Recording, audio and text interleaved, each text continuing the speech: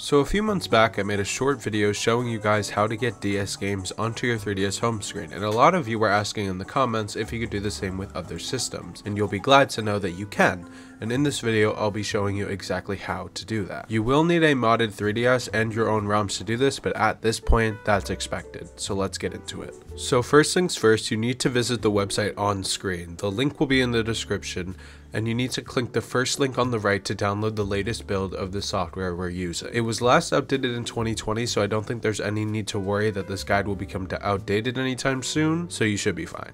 Extract the file using 7-zip, double click the application inside of it, and click extract so you can extract the whole folder, and it'll let you use the application. Once you open the application, click the load button in the top left corner and choose what system your ROM is for.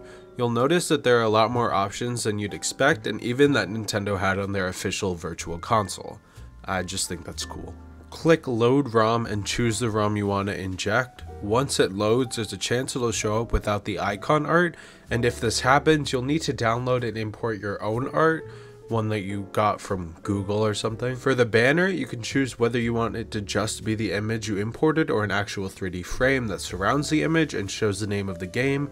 Do note that your image will be cropped if you use the frame. There is an option to have the full image, but it's so small it's not worth it. Clicking on the footer banner allows you to edit it, adding or deleting anything you do or don't like. You can choose any font you have installed on your computer, but the default one looks nice enough. If you're doing a system that requires a BIOS file like PS1, you'll need to get that imported into the options menu.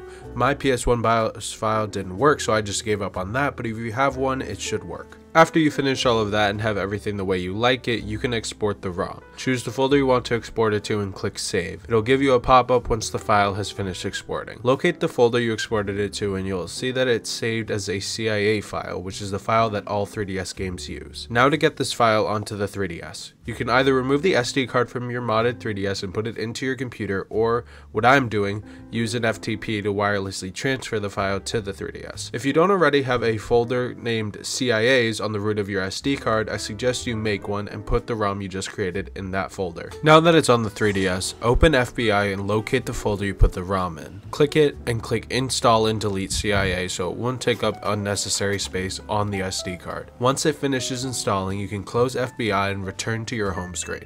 You'll get a pop-up telling you that new software has been added to the home screen, which is your ROM.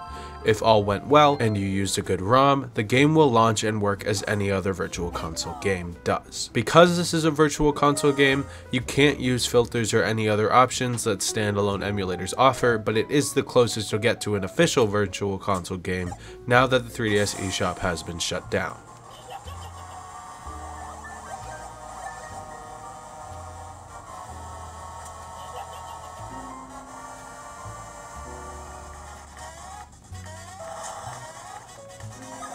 Alright guys, thanks for watching. I hope this was helpful to you, and let me know in the comments down below if it was. See you guys next week.